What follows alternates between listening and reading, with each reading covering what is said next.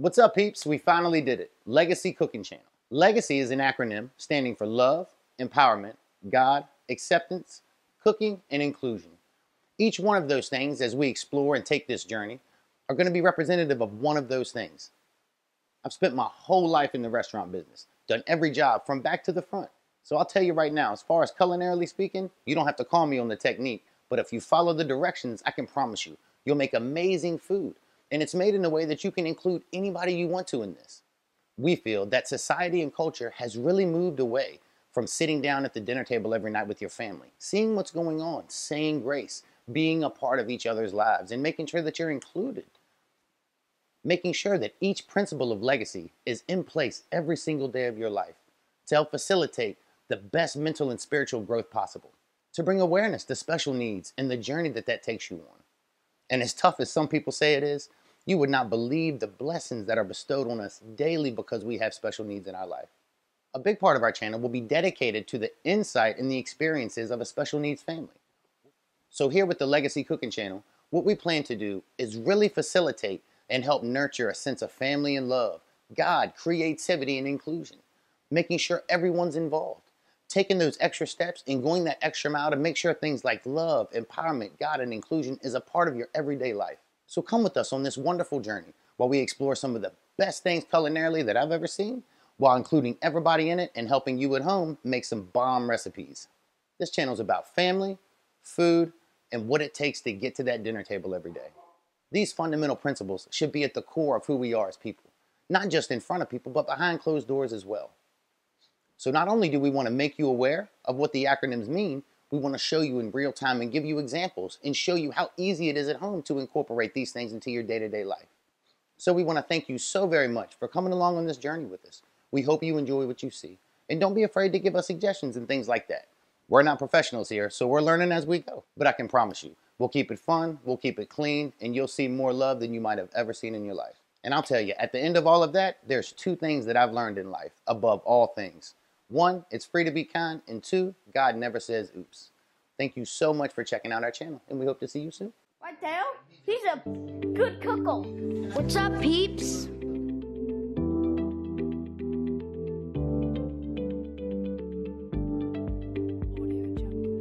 What's up, my friends? It's Steve with Legacieats, bringing you one of my most favorite recipes, sun-dried tomato bread. Very, very simple. 5 or 6 basic ingredients, and then you're just waiting. There's a couple things you want to get before you start making bread, and these things are imperative to have. First thing you want to get is a scale. Make sure you know how much your ingredients weigh. It'll be much easier to follow a recipe. I had a wonderful culinary arts teacher in high school tell me one time, said, you can do anything if you know how to read a recipe. So get yourself a couple things to make sure you've got the proper tools so that you're successful. So today, I started off weighing out 500 grams of all-purpose organic King Arthur flour.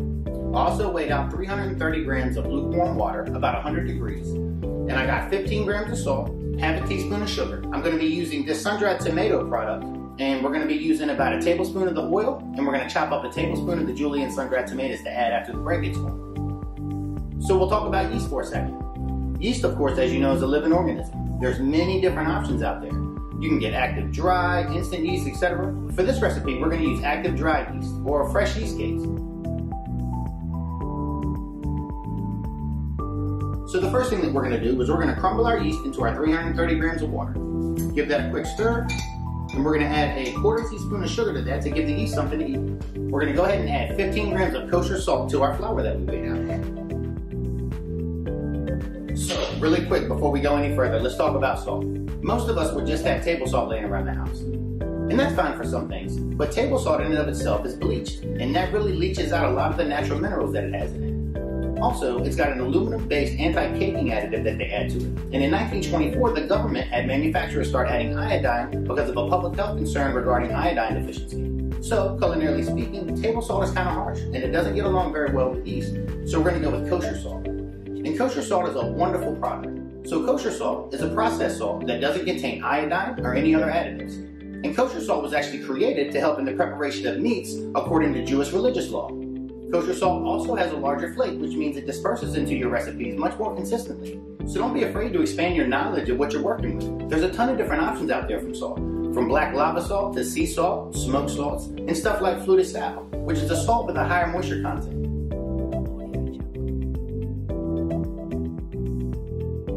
Okay, back to the recipe. So we added 15 grams of our salt to our 500 grams of organic all-purpose King Arthur flour. And we're going to give that a quick mix.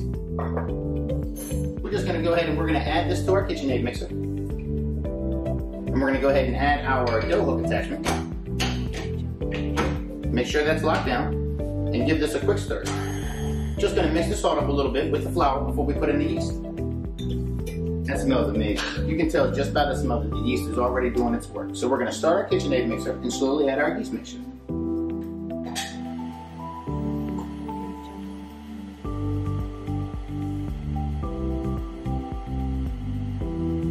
So grab yourself a rubber spatula and work the sides down just a little bit so that it helps it get in there. So our sun-dried tomatoes came in oil and Italian herbs, and we're going to take a tablespoon and a half of that oil in this container and put it into our bread mixture. We're also going to take a tablespoon of the actual sun-dried tomatoes themselves and chop them up really fine and throw them in as well.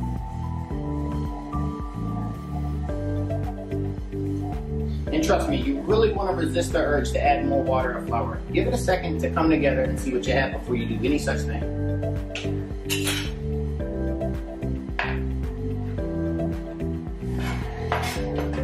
So we chopped up our sun-dried tomatoes really fine, and we're going to let this go until the dough starts to pull away strongly from the side of the bowl. So you can turn this up a minute, and I'm going to go find something to do while this works a little while. So we worked our dough for about 8 to 10 minutes, and it's coming along cleanly from the side of the pan. It's got just a few more minutes to go, and now I'm going to add my finely chopped sun-dried tomatoes.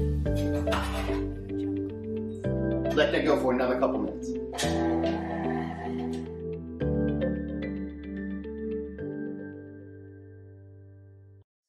I put in my sun-dried tomatoes, let it go for a couple more minutes, and it's pulling away cleanly from the sides of the bowl. So what I did is I washed my hands really, really good because I believe in gloves at all times, but when it comes to bread, you really need to be able to feel what you're making. So I'm going to cover my bench in flour, and you might see some chefs drop stuff from way high, and you might think it's a flare thing, but it's really not, because a little bit of height can really give you a lot more coverage on the drop.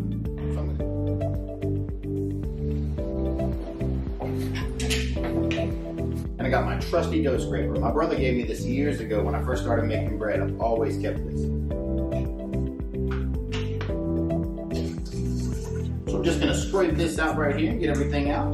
Put it right onto the flour that we spread on our bench. Put a little bit of flour on top, a little bit on my hands. And so we've already worked this in our KitchenAid, but we're gonna give it a little bit of handwork as well. So pretty much what we're going to do is we're just going to bring the outside to the inside, just like this. 2 times, and then we're going to bring up and roll down. Turn and roll. Turn and roll. And so we're going to give this just a little bit of work. After we're good and we can stretch a good gluten window, we're just going to go all the way around just like this and pull from the out and put it in the middle. See that? And what we're going to do is we're going to start to align the gluten for when we shape the bread. There we go. We're just going to roll this like here.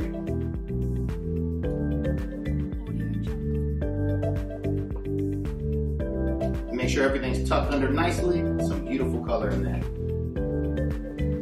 We're going to grab a mixing bowl, a little bit of cooking spray.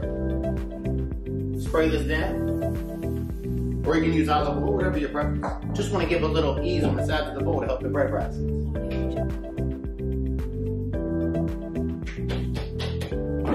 So we're going to put this in this bowl and we're going to keep it covered loosely for about 1.5 hours, maybe even a little longer. You want it about 2.5 times the size that it is right now. Then we'll come over, knock it down, and shape it into our loaf and put it in a loaf pan. All right, my friends, we're back. It's a couple hours later, and our dough's had plenty of time to rise. So it's about 2.5 times the size that it was when we started. You have this beautiful, soft, sun-dried tomato loaf. So what we're going to do now is we're going to punch it down, we're going to get as much air as we can out, and then we're going to shape it in a loaf, and we're going to put it into our loaf pan. First, we'll put a little more flour down. Use our bread scraper to pour that out right there. Comes right out. My goodness, it's soft. A little bit on your hands, not much. We're going to roll this up just like this. And what we're trying to do here is we're trying to align the gluten. And after we get this rolled up into a basic loaf shape, we're going to start at the edges and we're going to roll our hands forward and grab the front and then pull backwards. Set it up and we're going to pull backwards again. And like I said previously, it's my first instinct to wear gloves, but you have to use your hands to kind of feel the dough and know what you're working with.